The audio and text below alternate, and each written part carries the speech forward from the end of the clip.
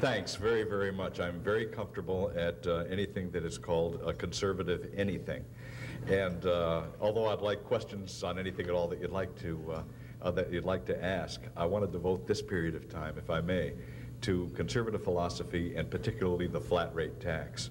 I know everyone has their own way of defining what conservative philosophy is or what it isn't. Let me just tell you not only what I believe, but what I know to be true. That conservative philosophy, as we call it in the United States, is exactly the philosophy of the founders of our nation, who believed this, that the individual is responsible for him or herself, period.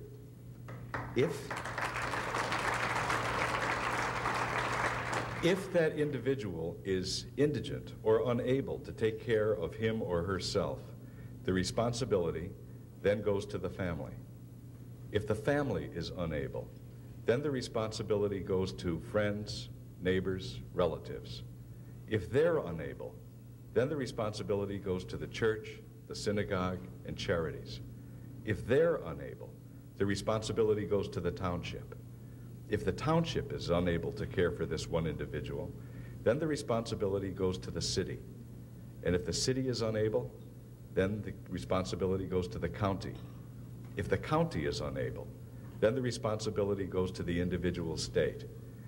And if the state is unable, then and only then it becomes the responsibility of every taxpayer in the nation chipping in for that one individual. This was called by our founders layered government, that there would be layers of government, and that the government would start with the individual and it would end as a last resort with the federal government, which is, in other words, everyone in the nation combined.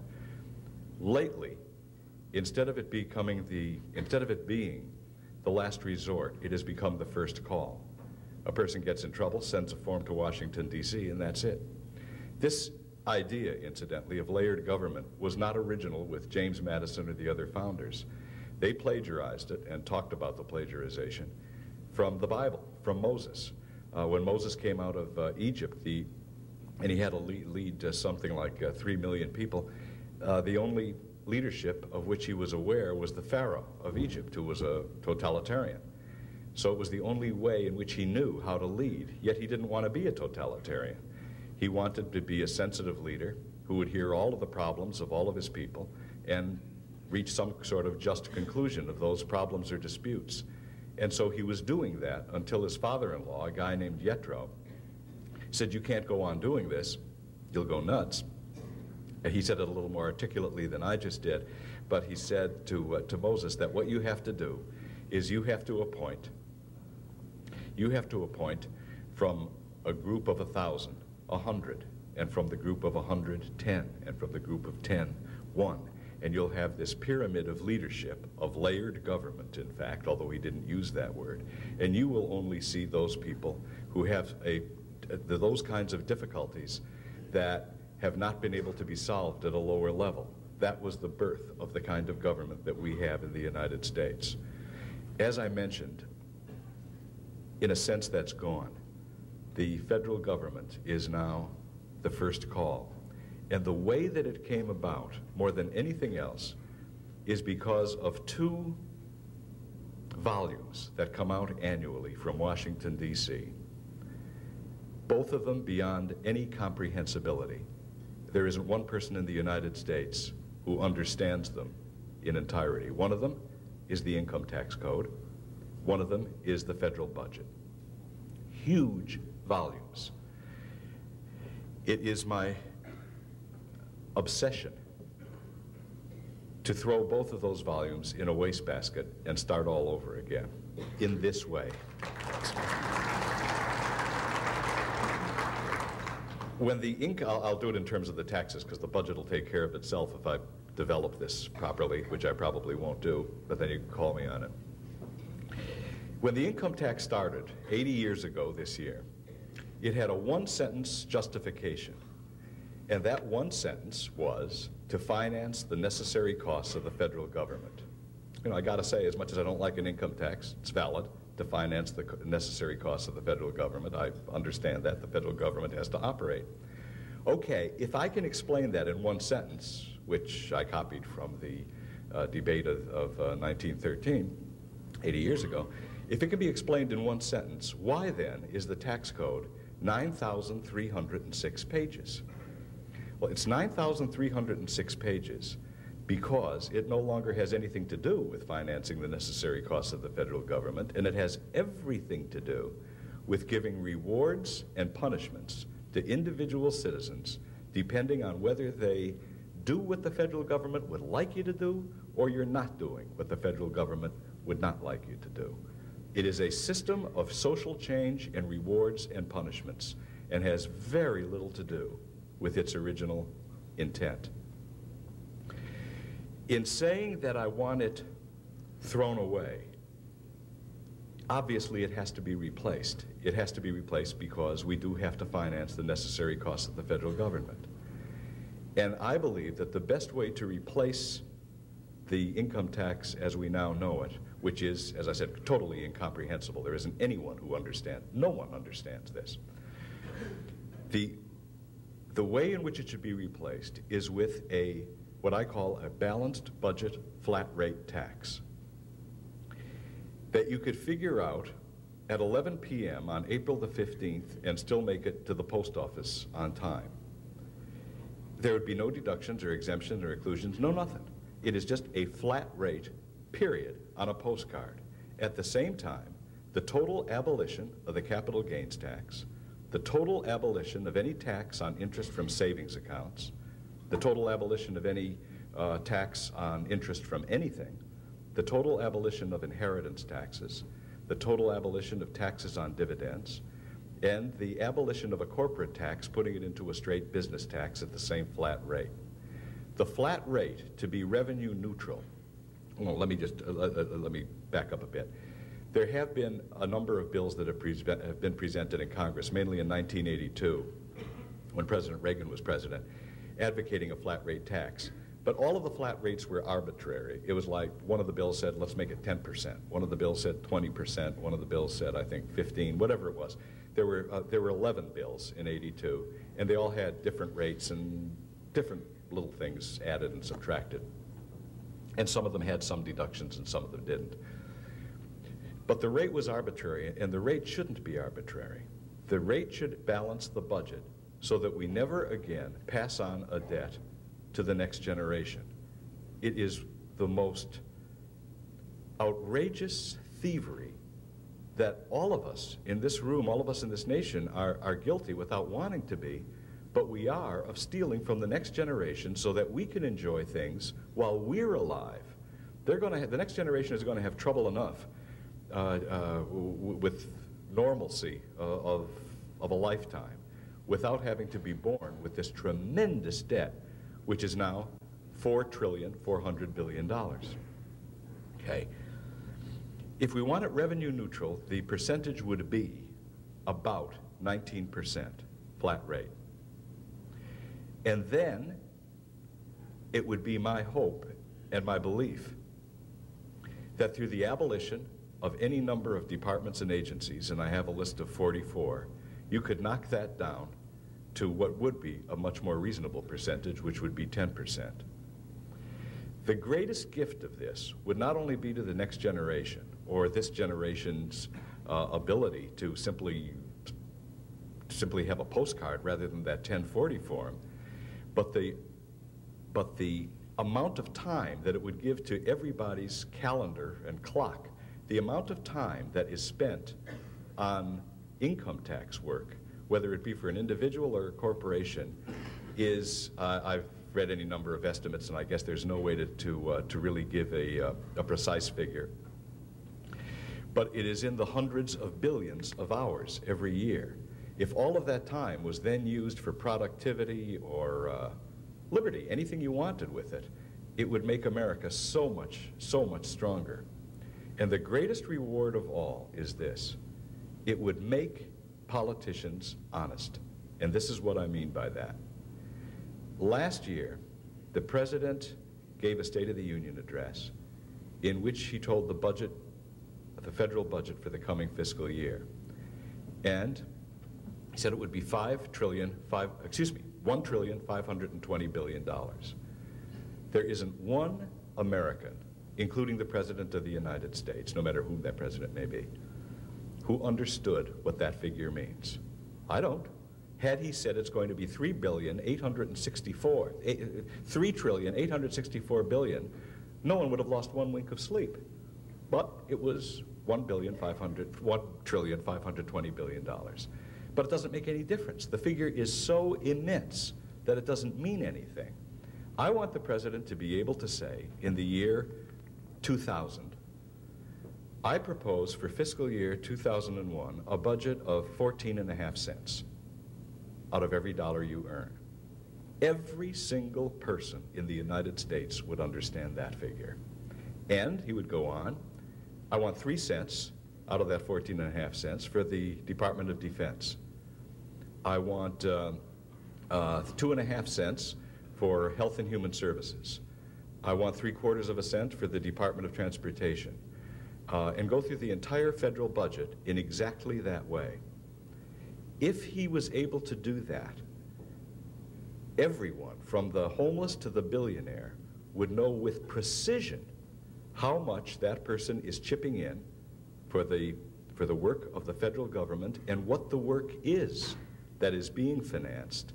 And even more important than that, he would not be able to be conned by a politician who may come to his neighborhood and say, I'm running for office and I want to have more money for research for AIDS, or whatever he may say, and everyone applauds because it sounds fine. No one knows where the money comes from. They say, sure. This time, the politician would have to say, I want 1/2 cent more taken out of every dollar that you earn for research for AIDS. And the applause wouldn't come that fast. And by the same token, you would have to ask yourself, and be able to ask, the governor of your state, or your county supervisors, or city hall, your mayor, city council, how much would it cost if we did the same thing for our city, or our county, or our state? How much money would it cost us to do exactly that? I am convinced that if we had such a system, we would be back to layered government, whereas right now we have a I'll just use this as an example. I'll use two as an example. We have education and the environment taken care of on practically every locality in the country. It's also become an agency of some kind on a city level, a county level, a state level, and we have a federal Department of Education now, and we have an EPA, an Environmental Protection Agency, which is going to become a department. All of them overlapping, all of them causing more licensing and more regulations, all of them doing the work that should be done on a local basis. If the federal government only did what the federal government is supposed to do, we would have a much wealthier nation, and a nation in which all of us would have more years of productive life. I want you to just imagine this. Imagine it does come true. Imagine in 2000 we do have a flat rate tax. Can you imagine even the remotest possibility of anyone saying, after it's been established, we'll say in the year 2020, gee, I sure wish for the good old days when we had that 1040 form and we had those capital gains taxes and taxes on inheritance, and I used to have a CPA figure out my taxes, and I used to have heart palpitations on April the 15th. Could anyone want that? It's the idea that we've become so used to it that this has just become a habit, part of the fabric of American life, that has caused tremendous damage, and damage in a sense that has taken the work of our founders, the very basis of our founders, who wanted such a limited federal government, and have now created a massively bureaucratized government that has jurisdiction almost over every phase of American life. Now, just in conclusion, I'll just tell you what the federal government should do. And if Madison was able to plagiarize from Moses, I can plagiarize from Madison. The federal government should do 5 things: establish justice, ensure domestic tranquility, provide for the common defense, promote the general welfare, and secure the blessings of liberty. That's it. And that's what I want the federal government to do. And if it adopted a flat rate tax, I assure you that the tax rate, along with the purposes of the federal government, that tax rate would go down so much that we could start paying off that national debt and steal no more from the next generation. Thank you.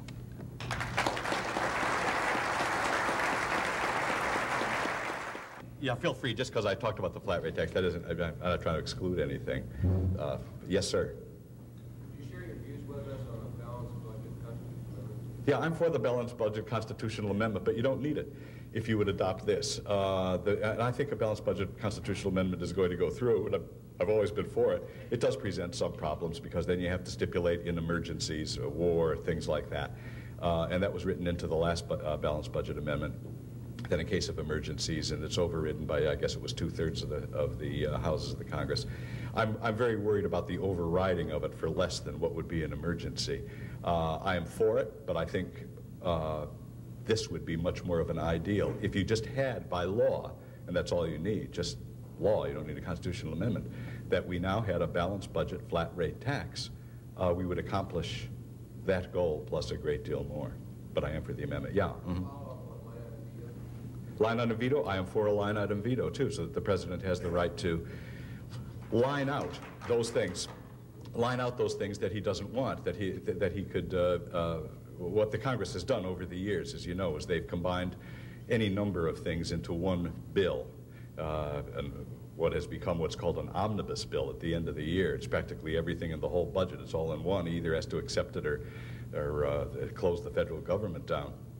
However, I just want to say one thing where, in a sense, presidents have not conned the public, but there has been the perception that if a president has a line item veto, he could balance the budget. Not true. The president submits a budget to the Congress, and if his submission isn't balanced, I would tend to doubt that he would cross out those very things that he requested. I think one way around the whole conflict, which incidentally has been going on since President Grant, he's the first one who wanted a line item veto and didn't get it, is this, because it would give incentive to both branches of government. If the president submits a balanced budget, he gets a line item veto. If he doesn't submit a balanced budget, then he doesn't get a line item veto. And it would give both branches of government incentive to do their stuff. As it is right now, neither one of them have that incentive. How would I propose to orchestrate a change this vast? So difficult, and I recognize it. The greatest difficulty, although there'd be lobbying groups, there's something like 102 that would be opposed to it. That isn't it. I think if you talk enough to the American people and they begin to understand, you can override that. But the greatest liability in being able to bring this about is the Congress itself. The Congress gets its power through that income tax code. The power that the Congress and the bureaucracies have is just monumental, and they don't want to give it up. And so when you talk to people in the Congress about this, as I have done for well over a decade, it isn't an argument against it, but you can tell by the look in their eyes, they're not for it. They lose the power that they have. The less understandable that government is, and no one understands the code, the income tax code, and no one understands the federal budget, the more complicated things are to the public, the more power the Congress has. It is likely that people think, I don't quite get this thing, but I guess they do in D.C. No, they don't. They don't understand it. No one does. But it has this mystery to it of well, someone has to understand this thing. And the only way that this can be broken down is by the Congress itself agreeing to limit its own power. That's terribly rough. You have to go above the heads of the Congress, and in a sense above the heads of everyone, directly to the public. It was why I was so pleased that President Reagan said very kind words about the flat rate tax in 1982, but I just wish he had gone further with it and talked to the people about it, because he had that power. I'm opposed to term limits.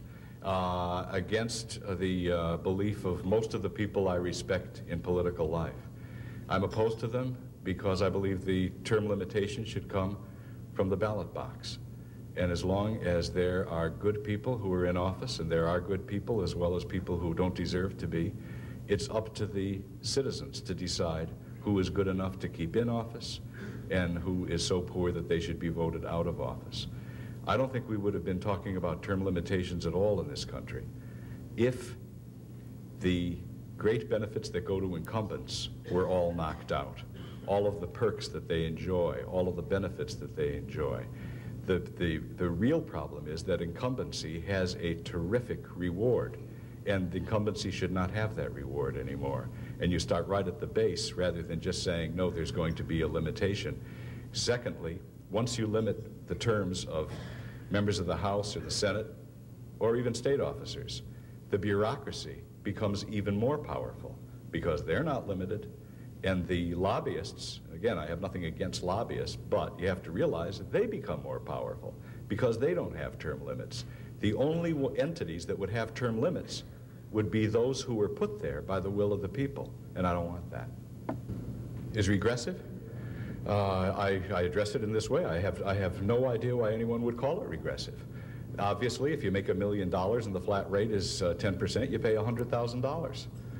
Incidentally, in the flat rate tax plan that I have, you pay absolutely zero if you make under $16,000. There's no tax at all, so that there's nothing at all for the poor. I certainly understand that. Someone who lives below the poverty line shouldn't have to pay an income tax that would be commensurate with others.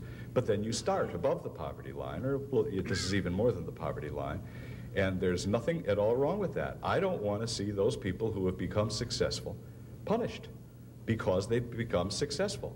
There are some people who have as a goal, a pursuit in life, to be a millionaire. I have nothing at all against any of those people. My pursuit was to be a U.S. Senator. I didn't get it. But if I did get it, I wouldn't say, now that I have 6 years, I'm going to give 2 years to Barbara Boxer because she lost and I won. I would never have done that. My pursuit was to be a U.S. Senator. Someone else's pursuit is to be a millionaire. Don't punish them by saying, now you have to get it. You have to give it to the people who didn't attain the same goal that you did. I've never understood that, and I will never understand that. The rich will pay more because the percentage indicates that they would have to pay more, naturally. But it's the same percent, and that's the way it should be. Wait, who got rid of the deficit? No, Eisenhower didn't get rid of the deficit. I mean, that just is untrue. We've only had 2 balanced budgets, let's see, since 1960.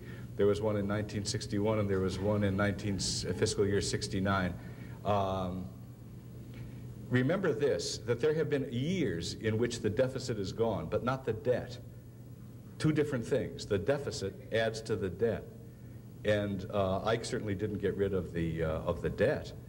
My God, it certainly expanded and multiplied since that time by a tremendous amount. But the debt is accrued by a series of deficits. If we have no deficit this coming year, which is not true, but if we had no deficit, that would still mean that we owe $4.4 trillion. So the debt doesn't go down. It's just that it doesn't increase. Yes. I'm very much for NAFTA. I'm for NAFTA because I'm opposed to taxes and because I'm very high on competition, and I think that the United States always wins whenever it's a competitive effort. And I'm sorry to say that many of the people who I respect are opposed to NAFTA. But I would like to see free trade with all nations other than those that are totalitarian and hostile to the United States. Yes? How about the Social Security system? Would that be a piece of this flat rate tax? Or would that No, Social Security is separate. Social Security is separate, and that's out of political necessity. Let me just expand on that a little bit. And it's why I'm so terribly worried about the national health care. Once you get something sewn into the American fabric, getting it out of the American fabric is almost impossible. Anyone with a pocket calculator could figure out how terrible the Social Security retirement system is in comparison with just about any other retirement system that anyone could have on their own through a financial institution. Yet, you speak critically about the Social Security system as a candidate, as I did, and you're writing your own concession speech because it's part of the fabric of America. If you can prove to people that they would be a millionaire at the age of 65 if they had just put in the same amount of money into a financial institution, they'll still say, oh gosh, you want to get rid of Social Security. They don't get it. You don't want to get rid of it. You want to put it into a system that is really a good retirement system. But it's a tough one. Now, so this doesn't touch Social Security. You'll never get it if it touched Social Security. The federal government, you'll understand, does not have a Social Security system. They have their own retirement system, which is so much superior.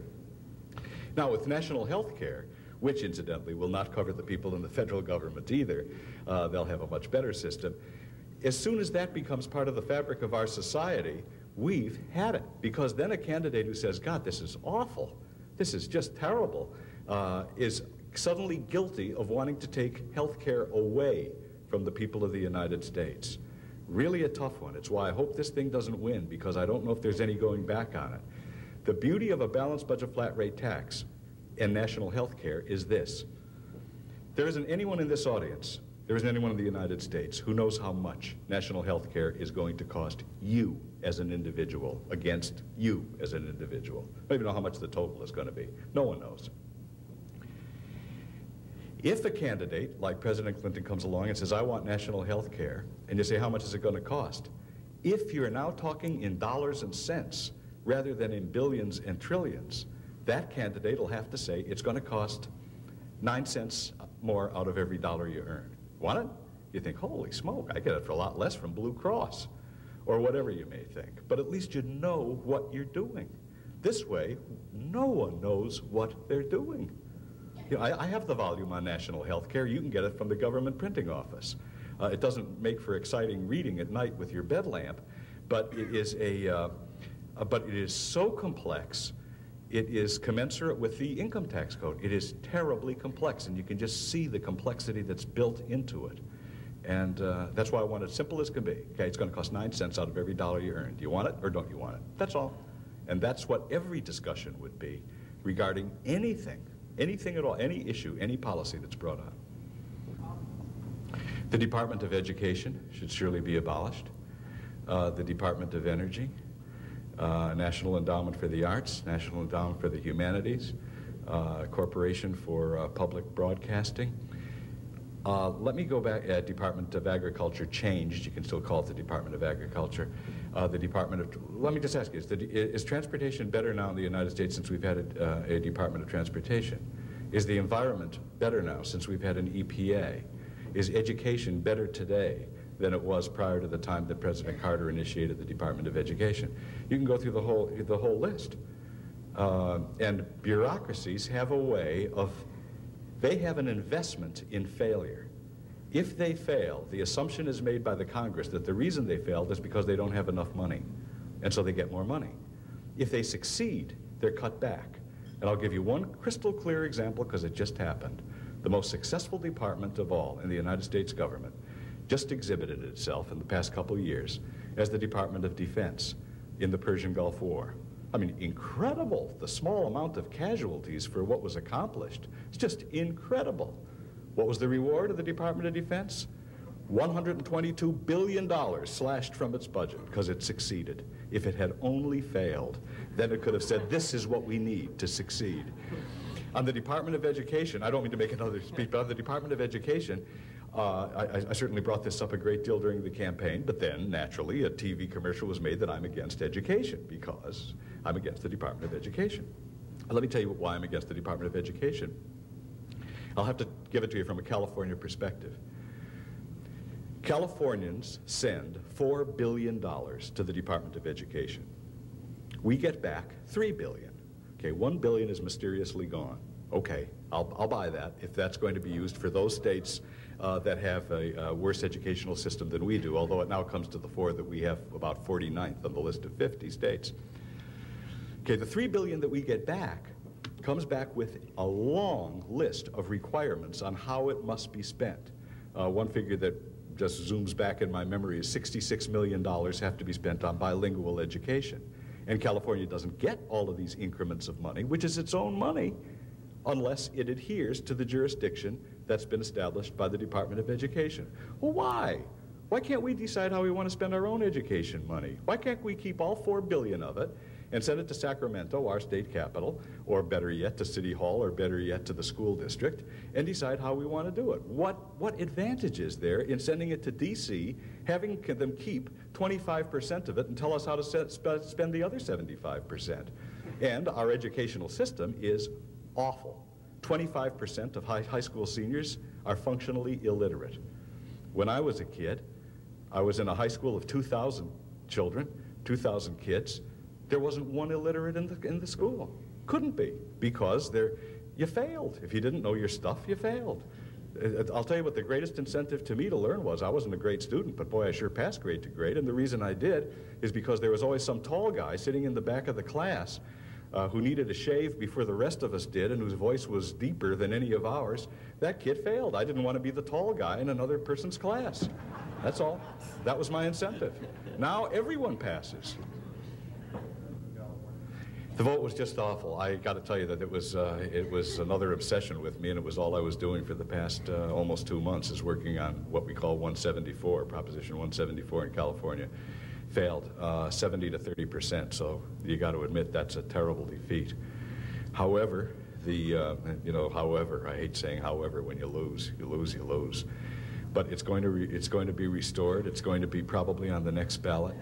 And the one good that came out of it was the fact that every poll indicates that people are aware that the public school system in California is extremely poor. And just knowing that is an advance.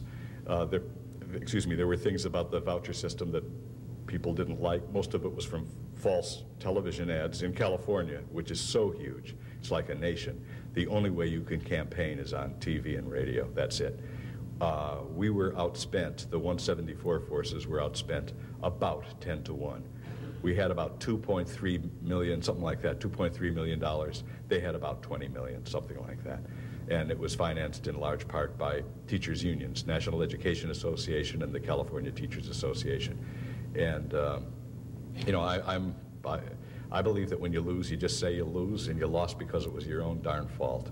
I will say that about my Senate race, but I won't say that about 174. We lost 174. We knew going in we were going to lose, unless we could get a tremendous amount of money, which seemed unlikely because there weren't any giant organizations on our side. You don't deal with it at all. Real philanthropists are real philanthropists. They don't do it for a tax break. If you have to pull on a person's shirt or blouse to say, hey, I'm going to give you this if you give to charity, they're not being charitable. And we were always the most charitable nation in the world long before it became a tax break. And once you start those things, you never stop. There's always something that you have to put down as a exclusion or an exemption or a deduction. There's nothing wrong with people just giving to charity because they just want to give to charity. You turn it around by recognizing where the responsibility lays, that it does lay with the individual, and that it does go on to the higher brackets of government. And every single time you go to a higher echelon of government, you lose a certain amount of liberty. It is a difficult thing. Let me just mention a story to you, because it has become something that, because of our own fires in California, I have referred to, not with great popularity, I suppose. Davy Crockett was a congressman in the United States Congress. And one night, and this is about individual responsibility, one night he and a number of congressmen were walking out of the U.S. Capitol, and they saw the sky was red in Georgetown. There was a big fire, so they took a hack, horse-drawn carriage, to Georgetown, which is just a suburb of D.C., and helped put it out and saved a lot of people. The next day, Davy Crockett and the other congressmen entered legislation to give $10,000 to the victims of the fire, and it passed like that. Davy Crockett was then running for the re-election, and one of his constituents said, "Crockett, I'm never going to vote for you again." I said, "Why not?" He said, "Because of what you did about that Georgetown fire." And he said, "Well, I tried to put it out. I tried to save the victims, and then I helped to appropriate $10,000. And he said, "I appreciate what you did for the victims the night, but what you did the following day was unforgivable. And your reading of the United States Constitution is not accurate. The Congress has no right to give to charity. The Congress has whether or not it was $10,000 or $10 million is immaterial. Because once you start giving money to people, rather than the people giving money to you, once you start doing that, you create a government that has jurisdiction over the people." He remembered, I'm sorry to get into a long-winded speech, but I want to tell you this. He remembered that, and then he remembered it. He won that re-election, and the next year, it was 2 years later, a naval hero died in D.C. who was very well respected. And one congressman after another lined up at the well of the House to appropriate a bill of $20,000 for the widow of the naval hero. Davy Crockett got to the well and said, "I cannot support this legislation for $20,000 for the widow of the naval of the hero, of the naval hero." And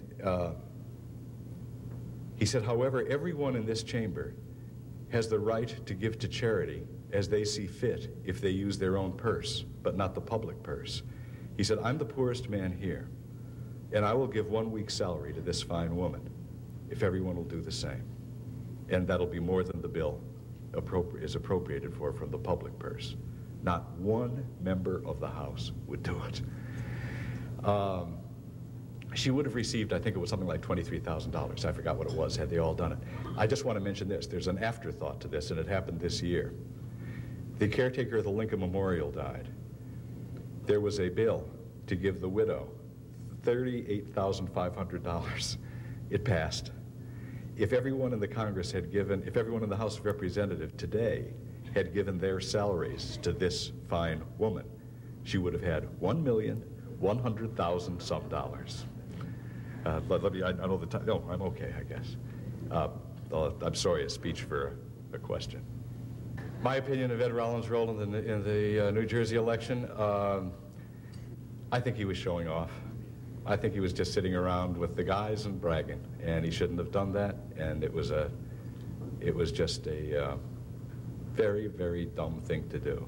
As far as the charge itself, not talking about his dialogue, I just simply don't know enough about it to be a judge of what he did. If you never pay people not to vote, however.